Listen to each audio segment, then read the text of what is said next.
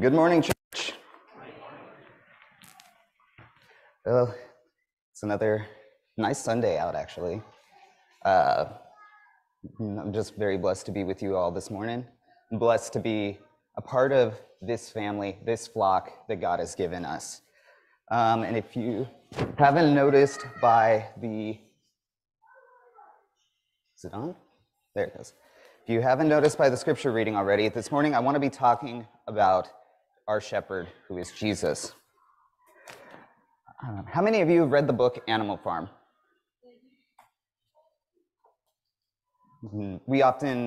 I remember reading Animal Farm in school, and it was talking about how people will blindly follow those who show a little more power, a little more charisma, and they will just blindly follow after them, even if they're taking them to their death. What about the term sheeple? You heard that before?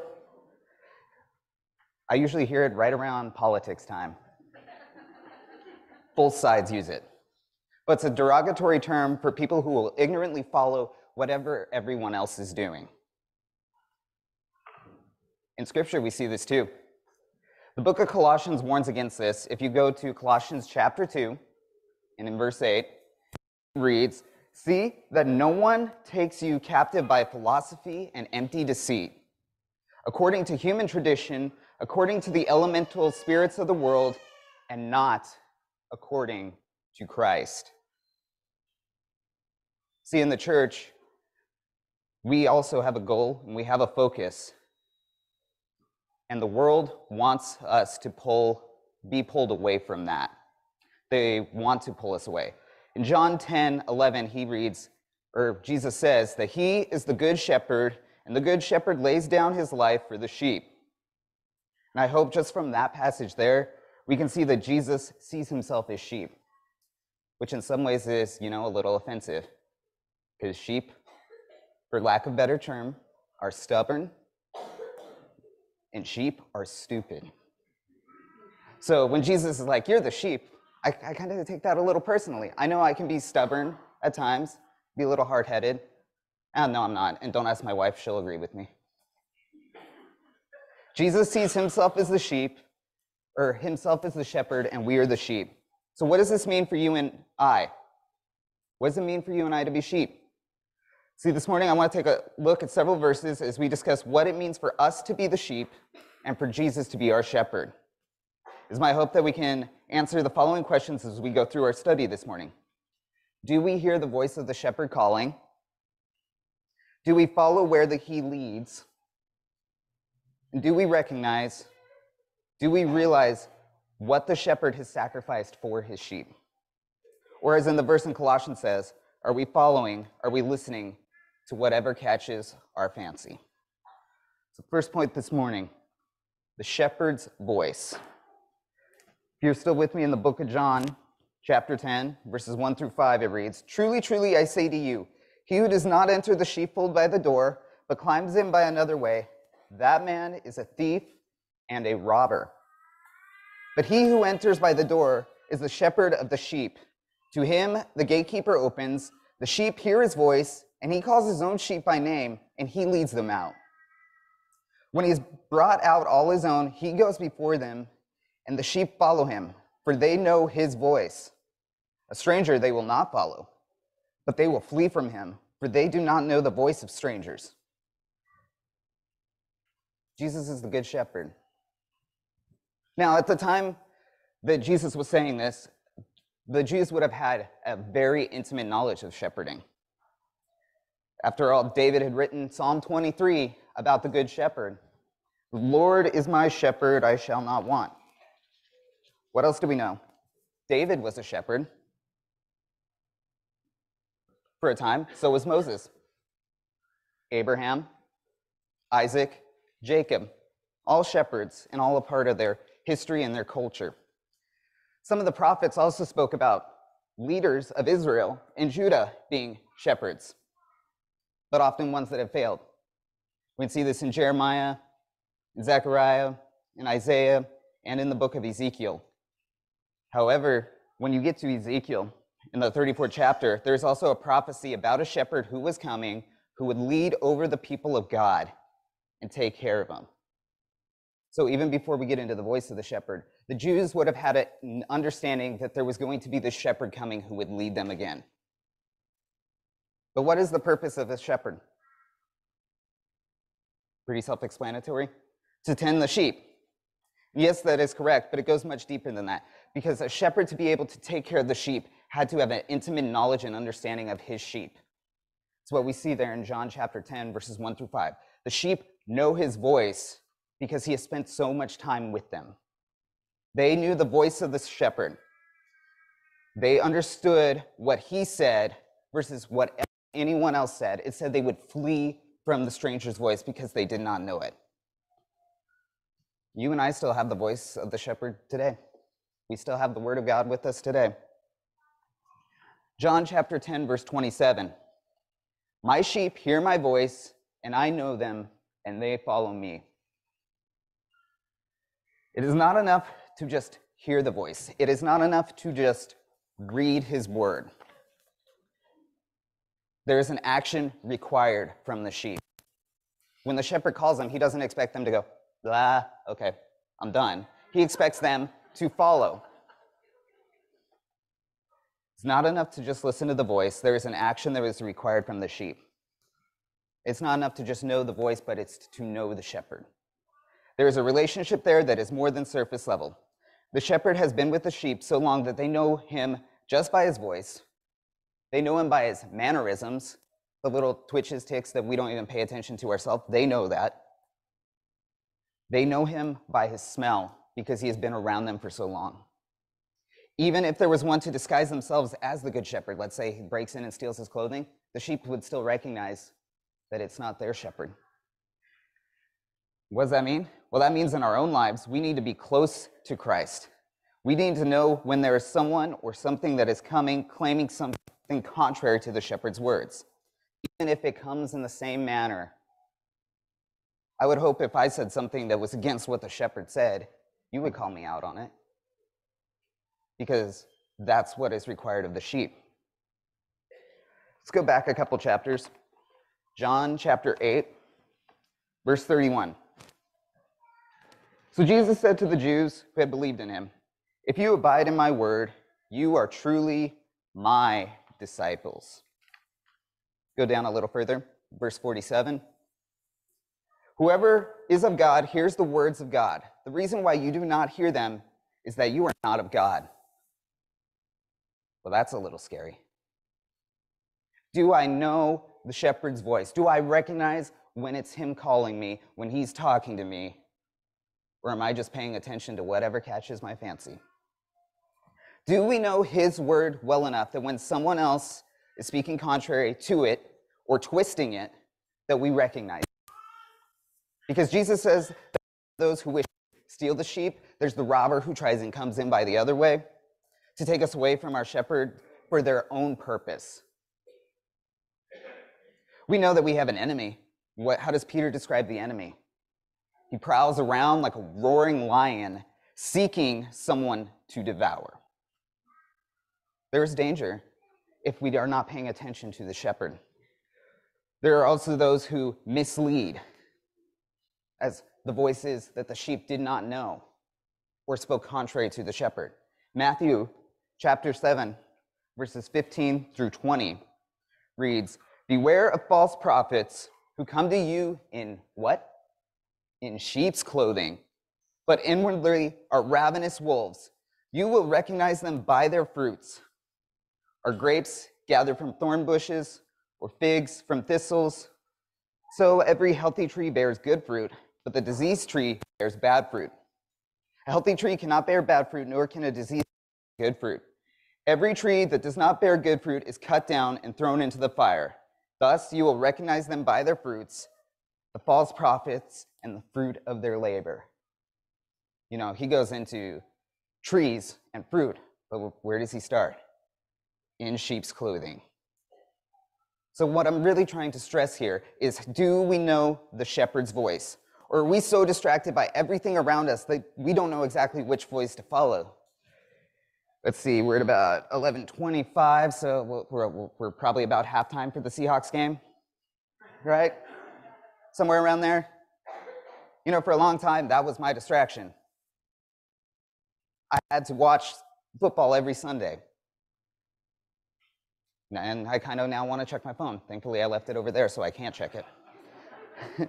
But are we so distracted by everything around us that we don't know exactly which voice to follow? If we are to be the sheep and follow after the shepherd, we need to know him so well that when he speaks, we know his voice. And not only that we know it, but we are compelled to follow after it. If we are his sheep, he knows us. Do we know him? And if we know him, then there is that response after he calls, not just to hear him, but to follow him. Why? Because he is a shepherd who leads. Going back to John chapter 10, verse 4. When he has brought out all his own, he goes before them, and the sheep follow him, for they know his voice. He doesn't just send them out. It says he goes before them. The shepherd, the good shepherd, the one who leads, he does not send the sheep somewhere that he has not been or would not be willing to go himself. He is a leader by example, not just in word, but in deed. And I know I already mentioned this, but we're going to turn there anyways. Psalm 23. Now, and a lot of us could probably quote this by heart because we've heard it since we were 2 or 3 years old. Psalm 23, verses 1 through 4. The Lord is my shepherd. I shall not want. He makes me lie down in green pastures. He leads me beside still waters. He restores my soul. He leads me in paths of righteousness for his name's sake. And even though I walk through the valley of the shadow of death, I will fear no evil, for you are with me. Your rod and your staff comfort me. I guess I could stop there. I don't think I need to talk anymore about a shepherd. That passage sums it up well. This passage can sum up everything that needs to be said about a shepherd who leads. A shepherd that makes sure that he not only knows the needs of the sheep, but what does he do? He doesn't just know his sheep, he leads them to places where he can provide for them. He knows what they need and provides for those needs as well. Where else does he take them? He takes the sheep to a place of rest, of safety, and of refuge. A place that provides everything for the sheep in a secure location away from the predator. And what else does he do in just these 4 verses? He seeks to restore the health of the sheep. Okay, I'm still talking about sheep. What does that mean for us? God knows, Jesus knows, the Spirit knows exactly what we need. The things that we bring before him and the things that we don't bring before him. The things we openly confess to him and the things that are too deep for us to even understand. The shepherd has a plan for us if we are willing to follow him. He leads us out. Even when we are feeling the weight of sin, even when we are feeling guilty and ashamed of the things we have done in our lives, the shepherd still seeks to lead us.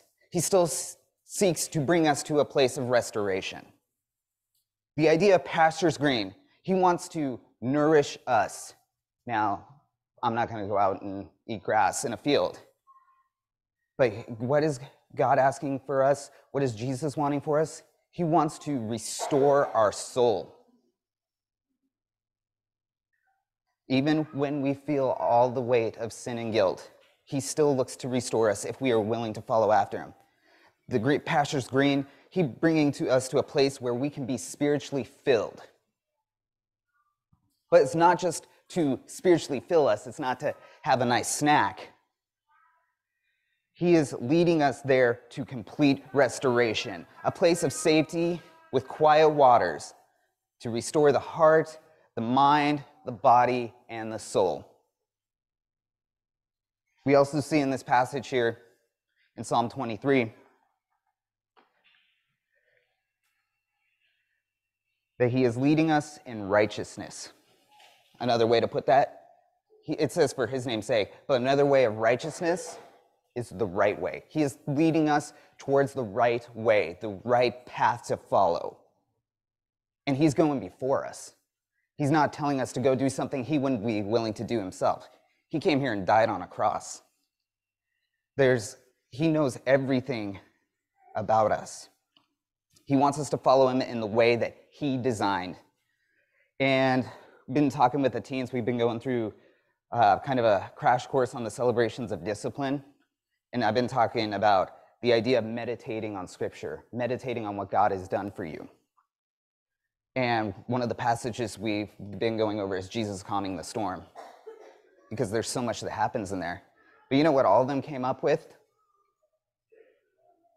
That life's going to be messy, life's going to be hard, but we have to focus on Christ. We have to focus on God. And if we do that, we can get through most things in life. We can get through everything in life if we're focused on Christ. But he doesn't want us sitting in the storms. He wants to lead us towards pastures green, quiet waters. But those things will happen. And he is faithful to us if we are willing to follow after him. Finally, in verse 4 there, he has a rod and staff to protect us from the things around us, and if need be, to correct us when we go astray. How many of you have ever actually watched like a shepherd work? I watched a couple clips of some of the hills like in Ireland and Scotland when they're dealing with the sheep, and their rod and staff isn't there just in case something else comes. Sometimes it's to smack the sheep back in the fold. Why? Because sheep are stupid and stubborn. And sometimes they need to get a quick reminder to come back to the safety of the shepherd. In the same way, there's sometimes we need to be corrected. There's times I need to be corrected. He's the good shepherd. Like I said, Psalm 23, we could just stop there for the day. And I think it would cover everything that needs to be said. But Isaiah 41:10, still along this idea of the shepherd who leads. Fear not, for I am with you. Do not be dismayed, for I am your God. I will strengthen you, I will help you, and I will uphold you with my righteous right hand. We have the good shepherd in Jesus, and we have the creator of the universe who says he will strengthen and uplift. That's so encouraging for me, because like a sheep, I can be stubborn. And I need someone who's going to be able to help me even when I don't know what I need for myself. So here in these passages, you see, okay, I don't know where that came from, but I'm awake. Here in these passages, we have seen how the shepherd leads. It is loving the sheep and caring for them if they are trusting and following after him. But even though the shepherd is leading, there's still dangers, there's toils, and there's snares that are around us. I've heard people talk about, once you go out the doors, you're in the mission field. And that's true. But you know what else happens when you go out those doors? You're in the battlefield. There's a war going on. It says for our souls. There are still dangers and toils and snares that are around us, that are around sheep. So a shepherd must be ready to protect the sheep, and if need be, to sacrifice his own well-being. A good shepherd is one who the sheep listen to. A good shepherd is one who leads by example, but a good shepherd is the one who sacrifices. Going back to John 10, I'm going to spend most of the day in John. I am the good shepherd. I know my own, and my own know me, just as the Father knows me, and I know the Father, and I lay my life down for the sheep. And I have other sheep that are not of this fold. I must bring them also. And they will listen to my voice, so that there will be one flock, one shepherd. For this reason, the Father loves me, because I lay down my life for the sheep, that I may take it up again.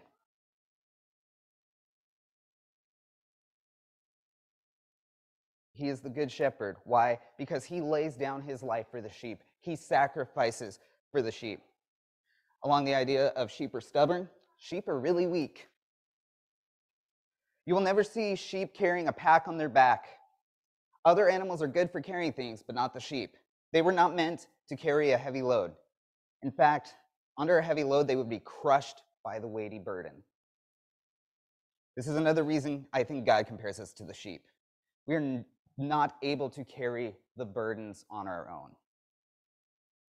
In fact, we are supposed to give him the heavy load so he can carry it for us. Psalm 55:22 reads, "Cast your burdens on the Lord, and he will sustain you." He is the good shepherd. He sacrifices, he carries our burdens. And I know you used a picture from the Passion, but when we really go into the science of Christ's death, he suffered the most horrible thing imaginable, even before he got to the cross. And that picture kind of reminds me of it. How about another verse? Let's go Isaiah 53, verses 5 through 6. He was pierced for our transgressions, he was crushed for our iniquities, and upon him was the chastisement that brought us peace, and with his wounds we are healed. All we, like sheep, have gone astray. We have turned everyone to his own way, and the Lord has laid upon him the iniquity of us all. He was pierced for our transgressions. He was suffocating for our transgressions. He was drowning on air, basically, for lack of a better term. As he hung there, he had to pull himself up as the tendons are being torn in his wrist to try and just get a gasp of air. Why? Because he sacrifices for you and me. And he did it willingly. Philippians 2, 5 through 8. Have this mind among yourselves, which is yours in Christ Jesus, who though he was in the form of God, did not count equality with God a thing to be grasped, but he emptied himself by taking the form of a servant, being born in the likeness of men, and being found in human form, he humbled himself by becoming obedient to the point of death, even death on a cross. He was willing to sacrifice. That's the mark of a good shepherd. One who, no matter what dangers or toils are coming around the sheep, laying his life down for them. The hired hand had said, "Please," because he has no value in the sheep. They're not his. The shepherd cares deeply for the sheep and is willing to sacrifice for him. 1 Peter 22 through 25, I won't read all of this, but the crux of it is, you were like straying like sheep, but now you have been returned to God. 1 Corinthians 13, 4 through 7. Again, I won't read all this, but we call that the love chapter. Love is these things. And if you go through all of the things that love is, those are the characteristics of a shepherd, of the Father and of the Son. It is the characteristics that we should also have. Why? John 3:16 through 17. I always add 17 on because everyone seems to know 16, but you should stop right there instead of going all the way to 17. For God did what? For God so loved the world that he gave his only Son, that whoever believes in him should not perish, but have eternal life. For God did not send his Son into the world to condemn the world, but in order that the world might be saved through him. He's the good shepherd because he sacrificed. In fact, because he sacrificed, he's the only one worthy to be called the good shepherd, I would say. But in these passages, I hope you're not seeing just the love and sacrifice that Jesus had for us, But I hope you also see the importance of following after him and knowing his voice. It's not just about punching our ticket in on a Sunday morning or a Sunday night or a Wednesday night, Bible class, or a small group. It's about knowing our Creator, our God, our Savior intimately. Now, the other great thing is we have all of his words right here. We're able to know what he wants from us. We're able to be directed because he has left everything for us. We don't blindly follow him like Animal Farm or Sheeple. I don't like using that term. It just feels weird. We don't blindly follow because we have his word and we should know it. We don't blindly follow after him because we know and understand all that he has done for us. And if he is our good shepherd, we're willing to listen to him. See, now, at this time, we're going to have the invitation, whether to become like a sheep and follow after him,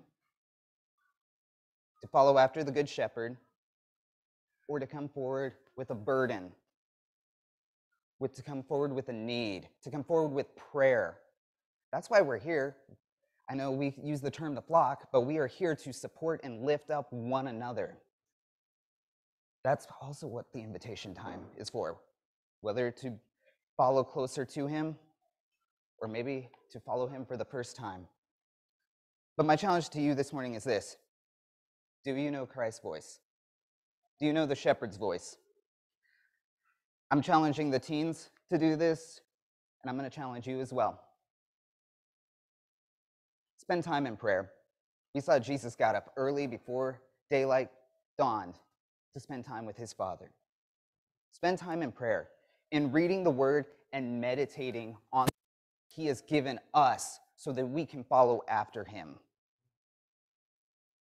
And I want to ask you, if you're doing that, what is Jesus calling to you now? Can you hear him calling you? It is my own prayer that he will make his way bright and clear to you. So this morning, as we get ready to stand and sing, let us follow the shepherd that has loved so much, given everything for the sheep that are you and I. If there is any need that should be made known this morning, won't you make it known as we stand and sing?